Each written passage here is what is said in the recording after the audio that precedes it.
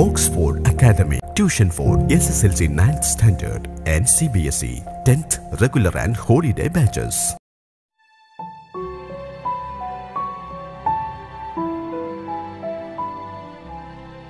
Hello friends, എല്ലാവർക്കും Oxford അക്കാദമിയുടെ history ക്ലാസ്സിലേക്ക് സ്വാഗതം. World in the 20th century, ലോകം 20-ാം നൂറ്റാണ്ടിൽ എന്ന പാഠഭാഗത്തിൻ്റെ രണ്ടാമത്തെ ഭാഗമാണ് ഇന്ന് നമ്മൾ ചർച്ച ചെയ്യുന്നത്.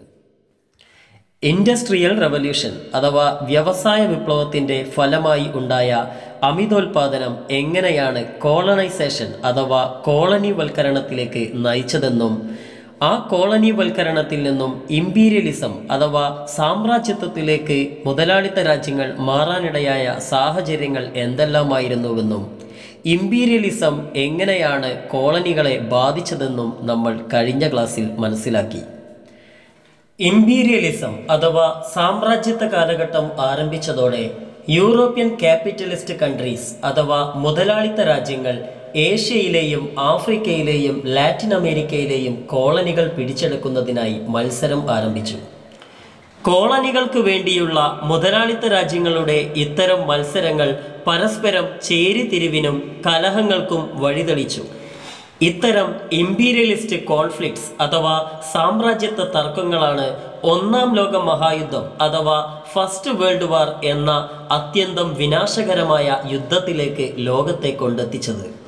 യൂറോപ്പിലെ ക്യാപിറ്റലിസ്റ്റ് കൺട്രീസ് അഥവാ മുതലാളിത്ത രാജ്യങ്ങൾക്കിടയിലുണ്ടായ തർക്കങ്ങളുടെയും ശത്രുതയുടെയും ആത്യന്തികമായ ഫലമായിരുന്നു ഒന്നാം ലോക മഹായുദ്ധം. ഒന്നാം ലോക മഹായുദ്ധം പൊട്ടിപ്പുറപ്പെട്ടതിന് പിന്നിൽ അനവധി കാരണങ്ങൾ ചരിത്രകാരന്മാർ നിരത്തുന്നുണ്ട്. ഇതിൽ പ്രധാനപ്പെട്ട ചില കാരണങ്ങളാണ് ഇന്നത്തെ വീഡിയോയിൽ നമ്മൾ ചർച്ച ചെയ്യുന്നത്. ഒന്നാം ലോക മഹായുദ്ധത്തിലേക്ക് നയിച്ച പ്രധാന കാരണങ്ങളിൽ ഒന്നായിരുന്നു ഫോർമേഷൻ ഓഫ് മിലിറ്ററി അലയൻസസ് അഥവാ സൈനിക സഖ്യങ്ങളുടെ രൂപീകരണം. ഇത് എങ്ങനെയാണ് ലോകയുദ്ധത്തിലേക്ക് വഴിതെളിച്ചതെന്ന് നമുക്കൊന്ന് പരിശോധിക്കാം. ഇമ്പീരിയലിസ്റ്റ് ഫേസ് അഥവാ സാമ്രാജ്യത്വ ഘട്ടം ആരംഭിച്ചതോടെ കോളനികൾക്കു വേണ്ടി മുതലാളിത്ത രാജ്യങ്ങൾ തമ്മിൽ മത്സരം ആരംഭിച്ചുവെന്ന് നമ്മൾ പറഞ്ഞല്ലോ. തങ്ങളുടെ അധീനതയിലുള്ള ഭൂപ്രദേശങ്ങളുടെയും കോളനികളുടെയും സംരക്ഷണം ഉറപ്പുവരുത്തുന്നതിനും മറ്റു രാജ്യങ്ങളെ ആക്രമിച്ച് പുതിയ കോളനികൾ പിടിച്ചടക്കുന്നതിനുമായി ചില യൂറോപ്യൻ രാജ്യങ്ങൾ ഒത്തുചേർന്ന് മിലിറ്ററി അലയൻസസ് അഥവാ സൈനിക സഖ്യങ്ങൾക്ക് രൂപം നൽകി. ഇത്തരം സൈനിക സഖ്യങ്ങളുടെ രൂപീകരണം മുതലാളിത്ത രാജ്യങ്ങൾക്കിടയിൽ പരസ്പരം ചേരിതിരിവിനും ശത്രുതയ്ക്കും കാരണമായി. ജർമ്മനി, ആസ്ട്രിയ ഹംഗറി, ഇറ്റലി എന്നീ യൂറോപ്യൻ രാജ്യങ്ങൾ ചേർന്ന് രൂപം നൽകിയ ട്രിപ്പിൾ അലയൻസ് അഥവാ ത്രികക്ഷി സഖ്യം എന്ന മിലിറ്ററി അലയൻസും ഇതിന് ബദലായി ഇംഗ്ലണ്ട്, ഫ്രാൻസ്, റഷ്യ എന്നീ രാജ്യങ്ങൾ ചേർന്ന് രൂപീകരിച്ച ട്രിപ്പിൾ എൻറ്റീറ്റ് അഥവാ ത്രികക്ഷി സൗഹാർദ്ദം എന്ന മിലിറ്ററി അലയൻസും ഇക്കാലത്ത് രൂപം കൊണ്ട സൈനിക സഖ്യങ്ങൾക്ക് ഉദാഹരണങ്ങളാണ്. ഈ സൈനിക സഖ്യങ്ങളുടെ രൂപീകരണം സ്വാഭാവികമായും യൂറോപ്പിൽ യുദ്ധത്തിന് സമാനമായ ഒരു അന്തരീക്ഷം സൃഷ്ടിച്ചു. ഓരോ രാജ്യവും അവരുടെ സൈനിക ശേഷി വർദ്ധിപ്പിക്കുന്നതിനും വിനാശകാരികളായ അനവധി ആയുധങ്ങൾ നിർമ്മിക്കുന്നതിലേക്കും ഇത് വഴിയൊരുക്കി. മിലിറ്ററി അലയൻസസ് അഥവാ സൈനിക സഖ്യങ്ങളുടെ രൂപീകരണം എത്തരത്തിലാണ് ഒന്നാം ലോക യുദ്ധത്തിലേക്ക് വഴിതെളിച്ചതെന്ന് ഇപ്പോൾ കൂട്ടുകാർക്ക് ബോധ്യമായി കാണുമല്ലോ. ഇനി നമുക്ക് ഒന്നാം ലോക യുദ്ധത്തിലേക്ക് നയിച്ച രണ്ടാമത്തെ കാരണം എന്താണെന്ന് പരിശോധിക്കാം. ഇമ്പീരിയലിസ്റ്റിക് കോമ്പറ്റീഷൻസ് അഥവാ സാമ്രാജ്യത്വ മത്സരങ്ങളിൽ വിജയിക്കുന്നതിനായി യൂറോപ്യൻ മുതലാളിത്ത രാജ്യങ്ങൾ അനവധി മാർഗങ്ങൾ സ്വീകരിച്ചിരുന്നു. അത്തരത്തിലുള്ള ഒരു പ്രധാന മാർഗമായിരുന്നു അഗ്രസീവ് നാഷണലിസം അഥവാ തീവ്രദേശീയത.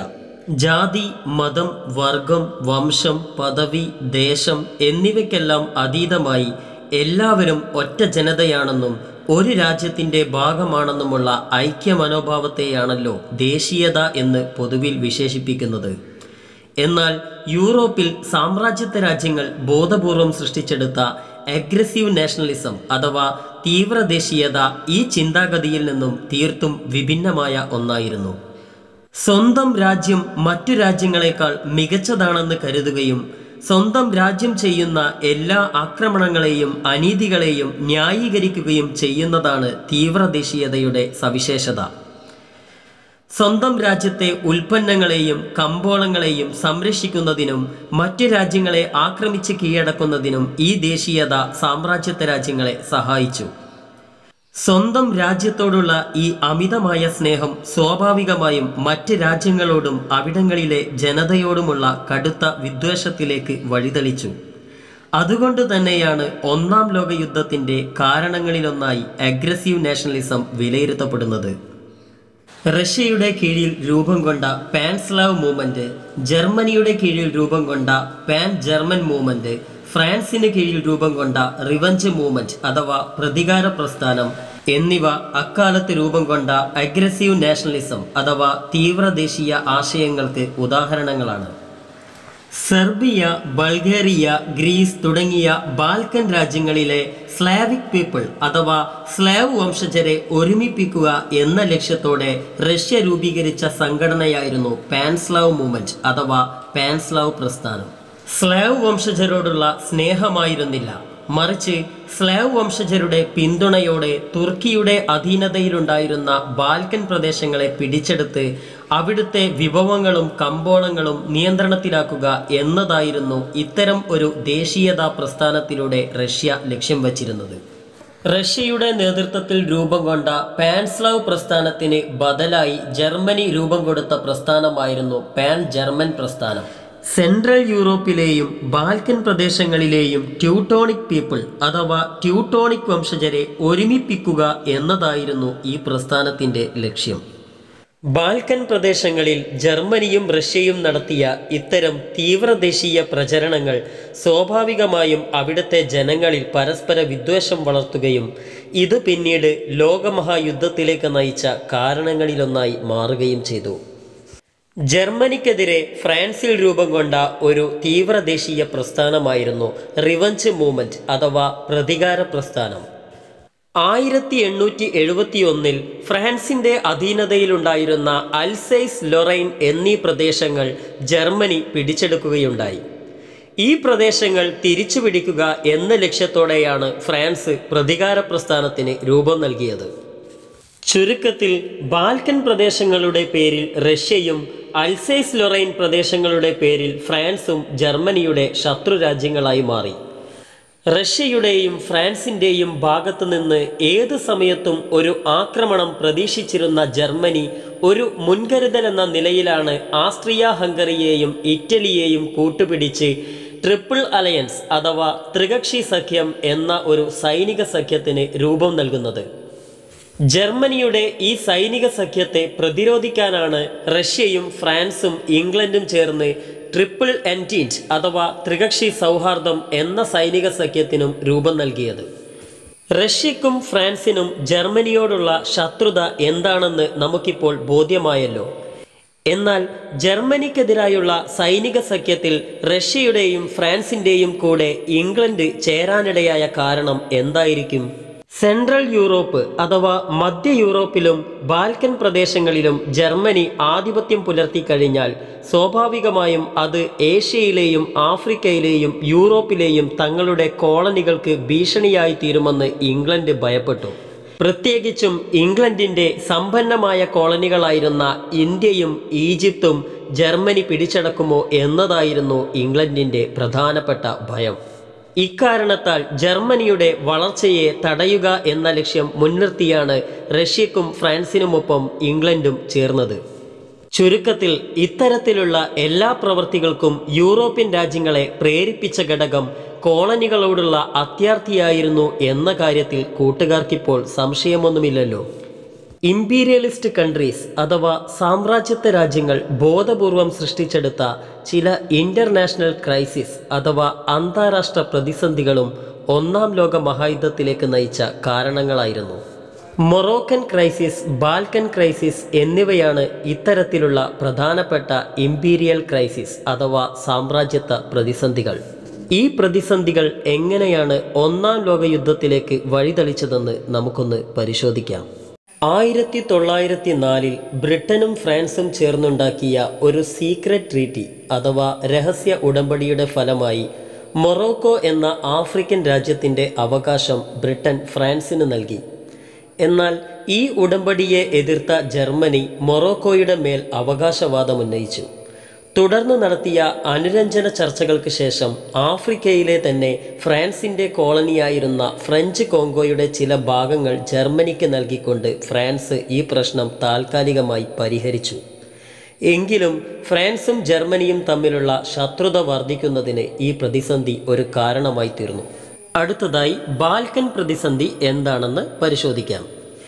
ഈജിയൻ കടലിനും ബ്ലാക്ക് സീ അഥവാ കരിങ്കടലിനും സമീപത്തായി സ്ഥിതി ചെയ്യുന്ന യൂറോപ്യൻ വൻകരയുടെ തന്നെ ഭാഗമായ ഒരു പ്രദേശമാണ് ബാൽക്കൻ റീജിയൻ അഥവാ ബാൽക്കൻ മേഖല എന്നറിയപ്പെട്ടിരുന്നത്.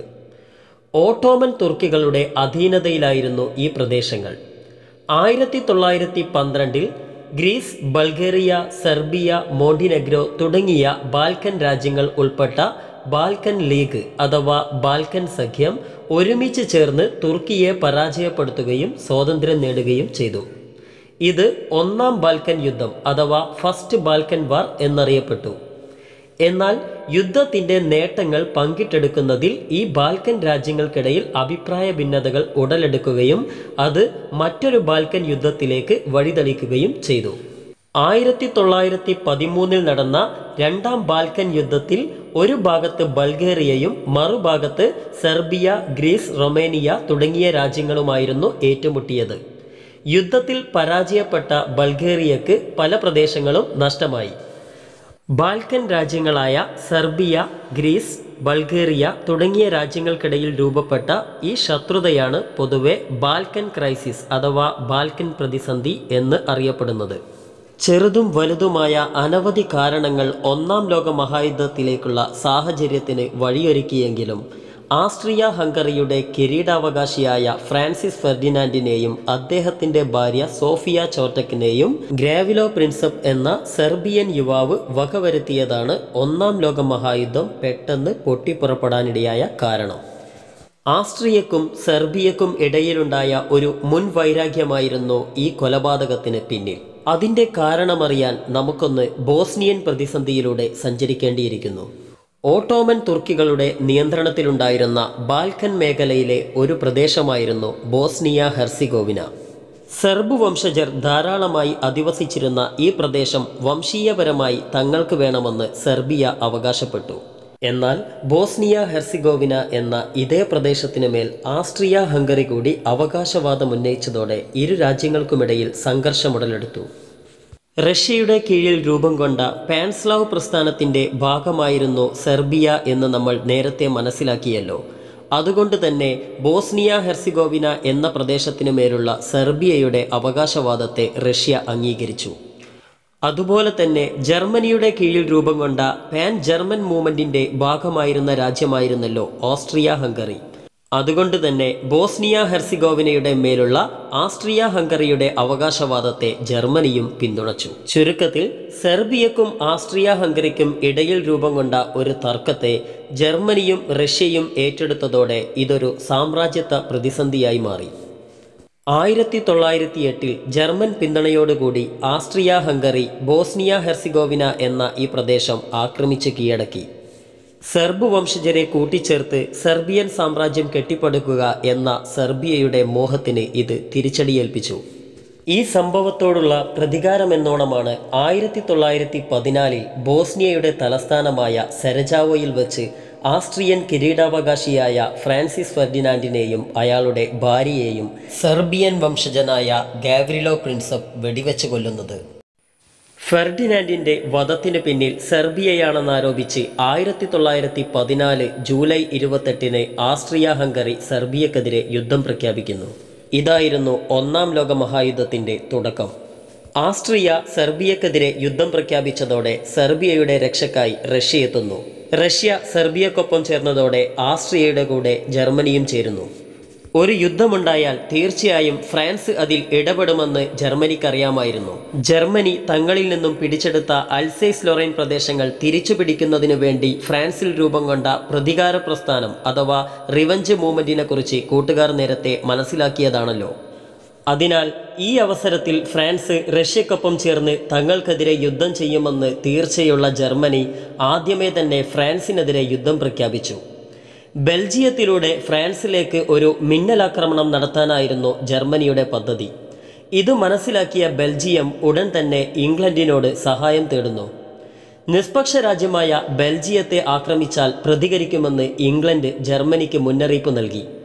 എന്നാൽ ഇംഗ്ലണ്ടിൻ്റെ മുന്നറിയിപ്പ് വകവയ്ക്കാതെ ജർമ്മനി ബെൽജിയത്തെയും വൈകാതെ ഫ്രാൻസിനെയും ആക്രമിച്ച് കീഴടക്കി.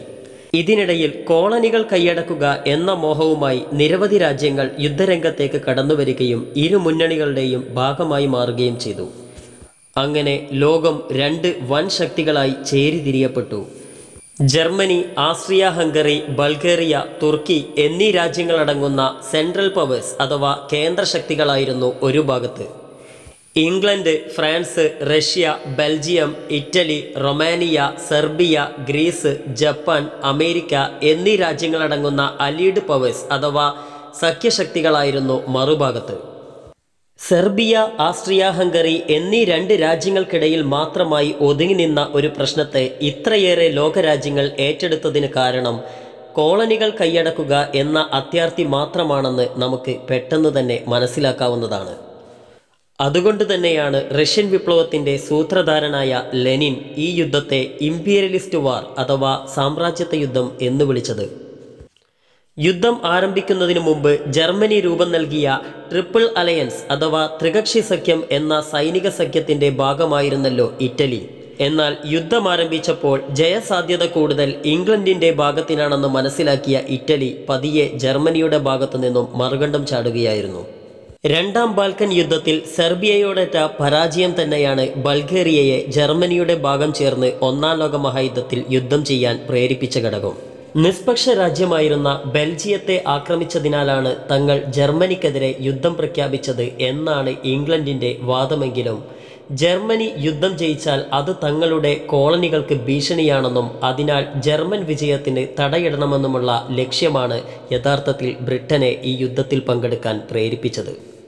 ഏഷ്യയിലെ ആദ്യത്തെ സാമ്രാജ്യത്വ രാജ്യമായ ജപ്പാന്റെയും ലക്ഷ്യം മറിച്ചായിരുന്നില്ല.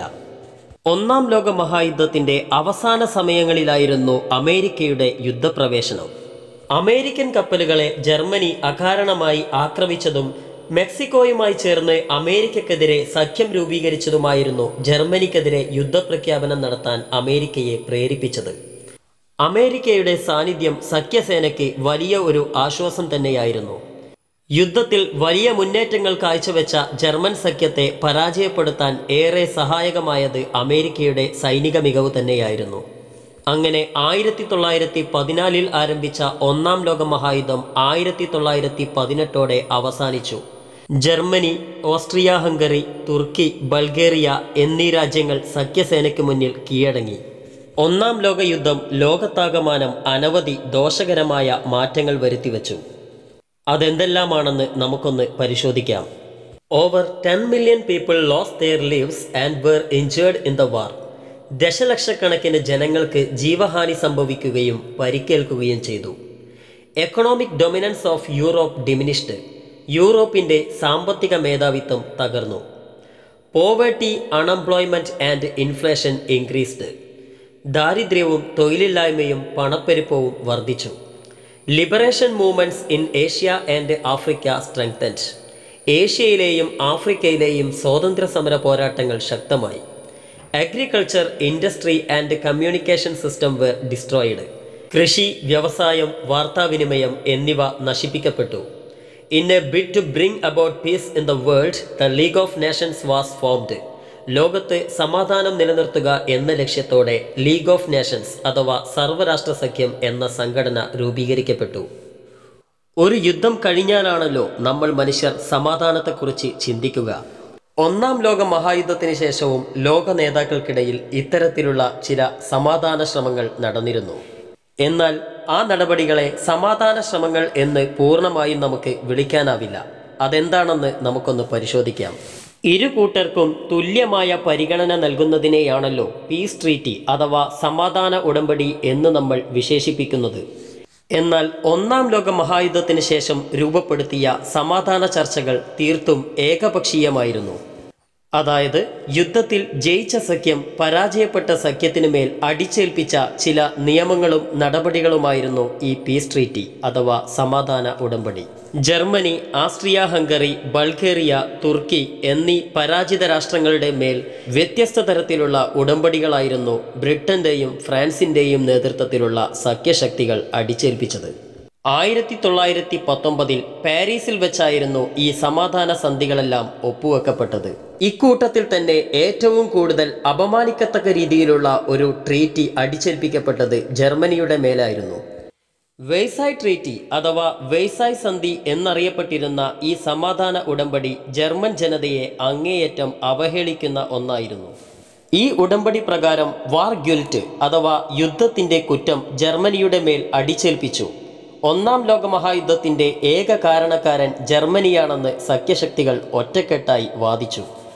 അതിനാൽ തന്നെ യുദ്ധത്തിൻ്റെ നഷ്ടപരിഹാരമായി ഒരു വലിയ തുക ബ്രിട്ടൻ, ഫ്രാൻസ്, ബെൽജിയം എന്നീ രാജ്യങ്ങൾക്ക് ജർമ്മനി നൽകണമെന്നും വിധിക്കപ്പെട്ടു.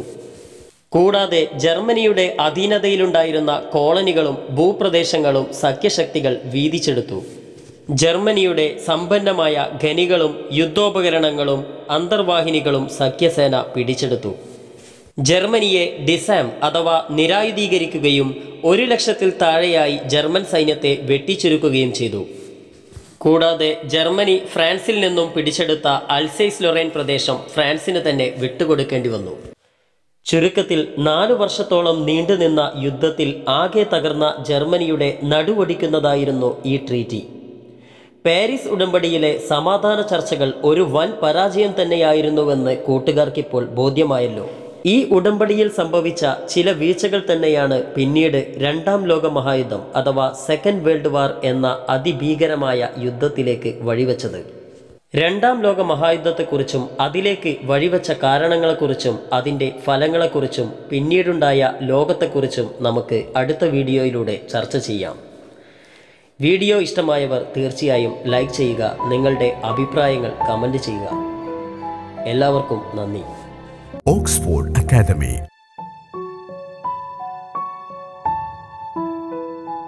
ശരാശരിക്കാരായ വിദ്യാർത്ഥികളെ പോലും മികച്ച നിലവാരത്തിലേക്ക് ഉയർത്തുന്ന അധ്യാപന രീതി, സൗജന്യ നൈറ്റ് ക്ലാസുകൾ, മാത്സ്, ഹിന്ദി, ഇംഗ്ലീഷ് പഠന ക്യാമ്പുകൾ, ലൈബ്രറി സൗകര്യം. നിങ്ങളുടെ അഡ്മിഷൻ ഇപ്പോൾ തന്നെ ഉറപ്പാക്കുക. Oxford academy.